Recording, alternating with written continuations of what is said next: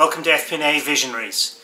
This is the channel for finance professionals to get tips, tricks and information from some of the leaders in the finance field.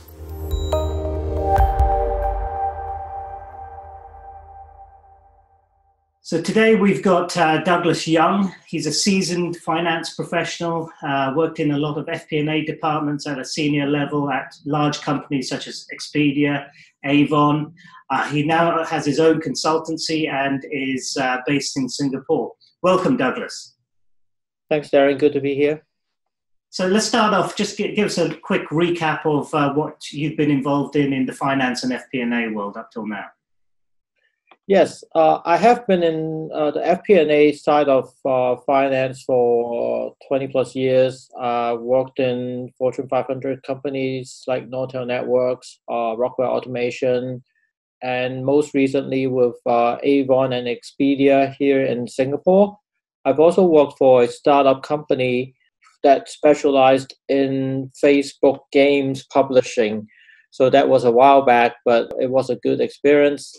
So letting me have understanding of both really large corporations, how they do FP&A, and then also be able to apply it to a smaller setting like a startup or a mid-stage growth business.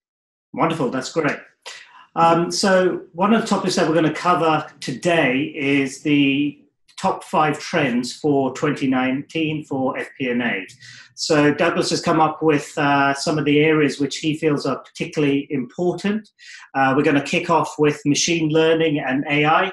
I'm sure you'll agree, Douglas, this can be somewhat of a interesting topic when it comes to finance folks who tend to look at the past and look at traditional ways of doing things. So talk to us a little bit about what you think you will be seeing in 2019 and beyond. Yes, I think that's a really interesting topic for finance professionals, especially folks in FP&A, because first of all, it is a great time saver for the FP&A function. We used to have to spend a lot of time trying to get the data, understand the data, and then do the modeling and then reconcile everything. But from a couple of years back, we started to see this trend where machine learning and artificial intelligence are being talked a lot more in terms of how they can help in the forecasting side of things. So the role of FP&A professionals would probably shift a lot from the preparation or preparing of the data to really understanding and interpreting the data that comes from machine learning and AI. Especially, there are a lot of exceptions.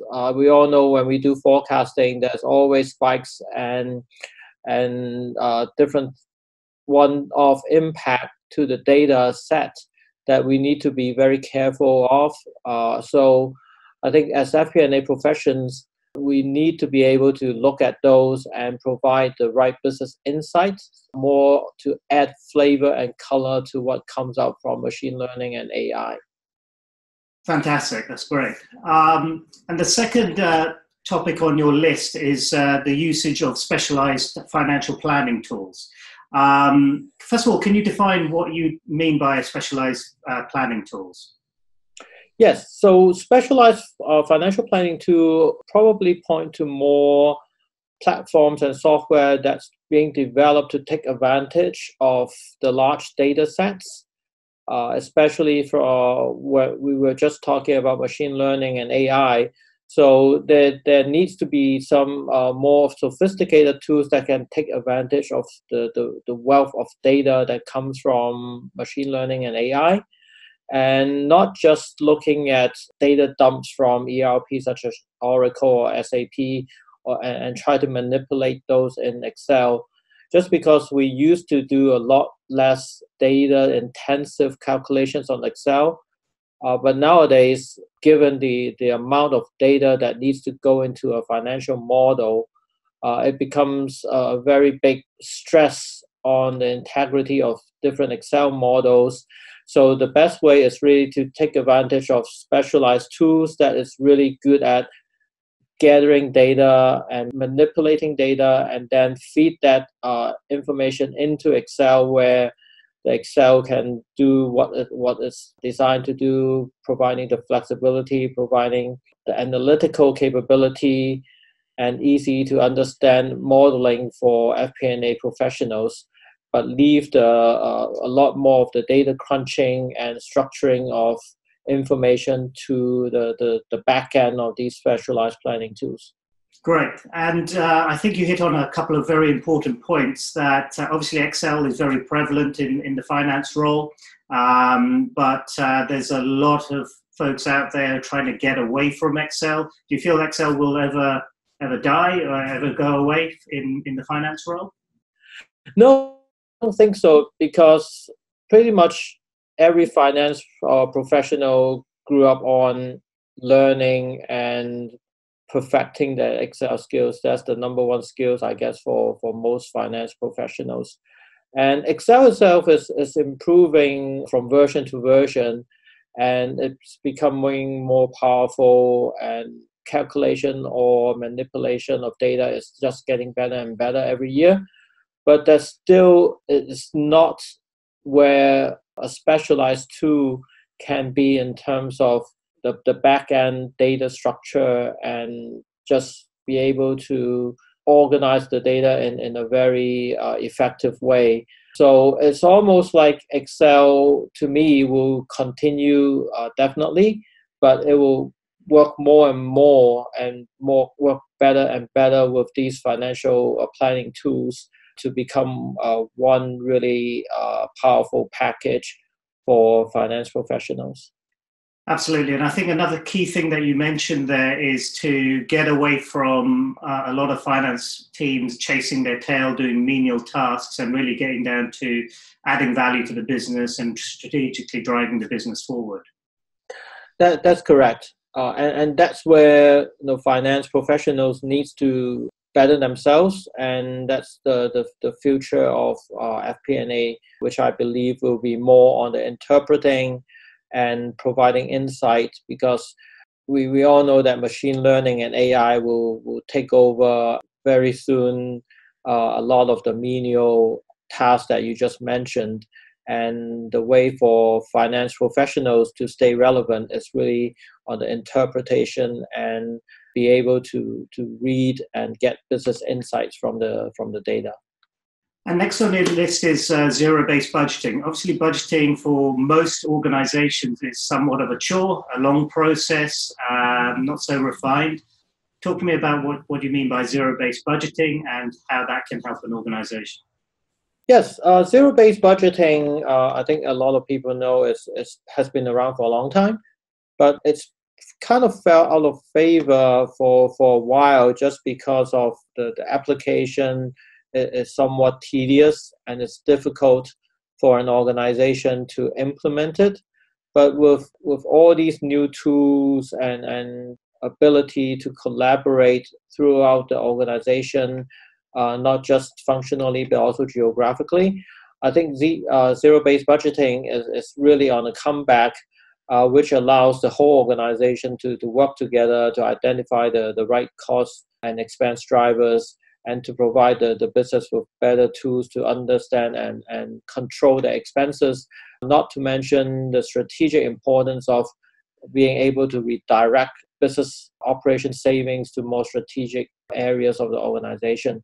So I think with the machine learning and with the specialized financial planning tool that we just talked about, some of these older methodology can really be updated in today's world and provide a very good way for organizations to understand the cost and their businesses.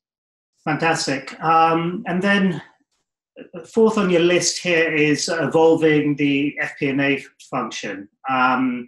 Traditionally, again, the finance teams and the finance department has been somewhat conservative. Talk to me about what you mean by evolving FP&A.